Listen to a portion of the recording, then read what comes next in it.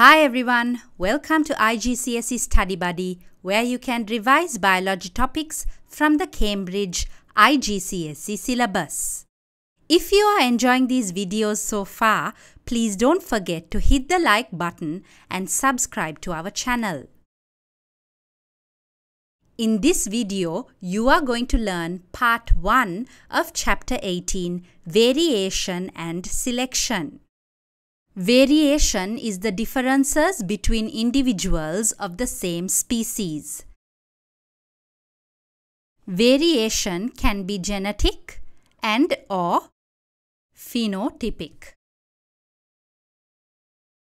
Genetic variation is the differences in genetics among individuals within the same species. Examples of genetic variation include blood group, eye color, gender, and the ability to roll the tongue. Phenotypic variation is the variability of phenotypes within a population. So we know that phenotypes are the observable features of an organism. Phenotypic variation can be caused in two main ways. It can be genetic, that is controlled entirely by genes, or it can be environmental, that is caused entirely by the environment in which the organism lives. For example, factors such as climate, diet, and lifestyle can cause differences in phenotypes.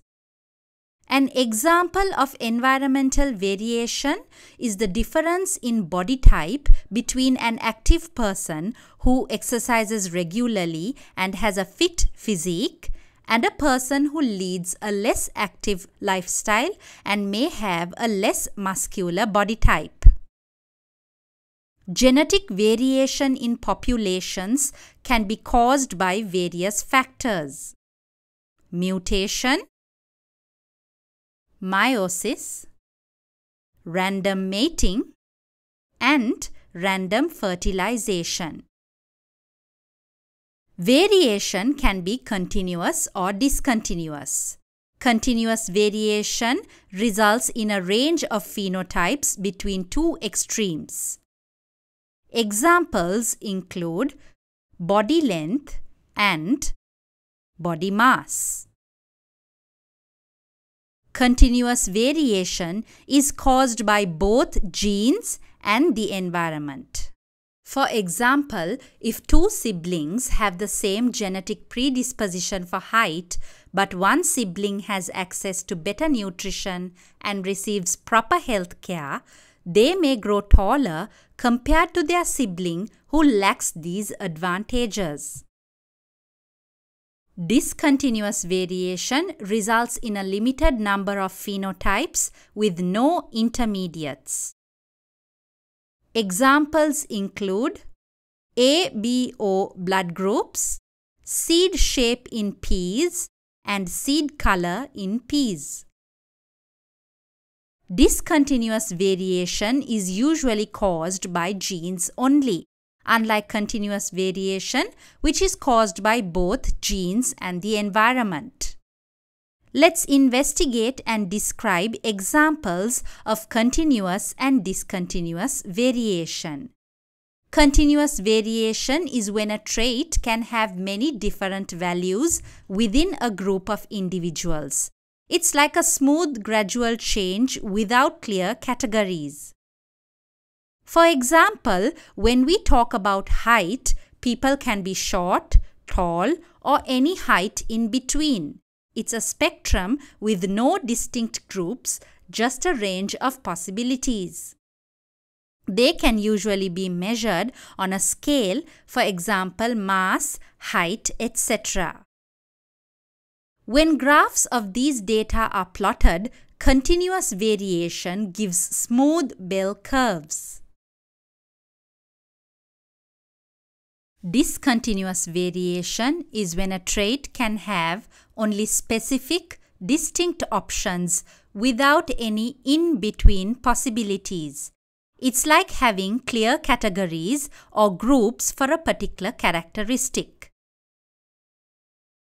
For example, when we consider blood group, it can be either A, B, AB or O with nothing in between. It's not a smooth spectrum, but rather separate and defined options. When graphs of these data are plotted, discontinuous variation gives a step-like shape. Let's move on to mutation. Mutation is genetic change. Gene mutation is a random change in the base sequence of DNA of an organism.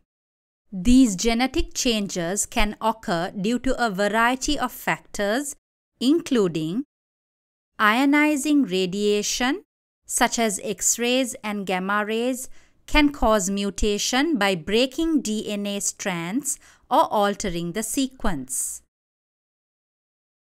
And exposure to some chemicals such as tar in tobacco.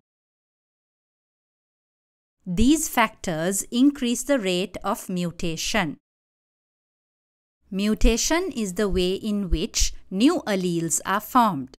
If the mutation occurs at a particular allele, this allele may be altered, changing how it functions. Remember, an allele is a variation of a gene. For example, let's say a brown-furred population of rabbits has a mutation that leads to lighter colored fur, which helps them blend in better with their environment and avoid predators, increasing their chances of survival. Next, let's learn about adaptive features. An adaptive feature is an inherited feature that helps an organism to survive and reproduce in its environment.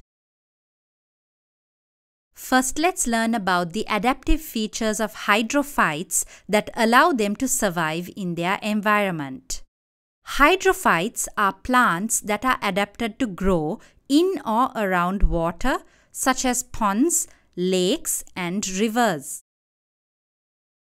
Hydrophytes have special adaptations to survive in water. They have wide and flat leaves to increase their surface area to float near the water surface and efficiently absorb more sunlight required for photosynthesis. Hydrophytes have small roots because they can absorb water directly through their leaves and stems.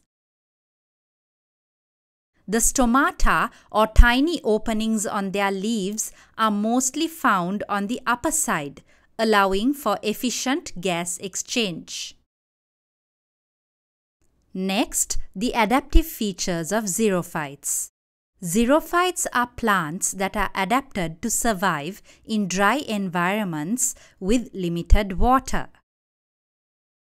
These plants have adaptive features which allow it to maximize water uptake and minimize water loss. They have thick waxy cuticle on leaves to prevent water loss. Stomata are located in sunken pits to reduce water loss. They have small leaves, usually needle-shaped, to reduce surface area for evaporation. They have extensive roots to access water from deeper soil layers and maximize water uptake. They have thick stems or leaves that store water for periods of drought. You should be able to interpret images or other information about a species to describe its adaptive features. That concludes Part 1 of Chapter 18, Variation and Selection. Please visit our channel to explore the Cambridge IGCSE Biology playlist, where you can find Part 2 of Chapter 18. Hope this video helped you. Please share your thoughts and suggestions in the comments section. Thank you for watching, and please don't forget to subscribe to IGCSE Study Buddy for more biology revision videos. Bye-bye.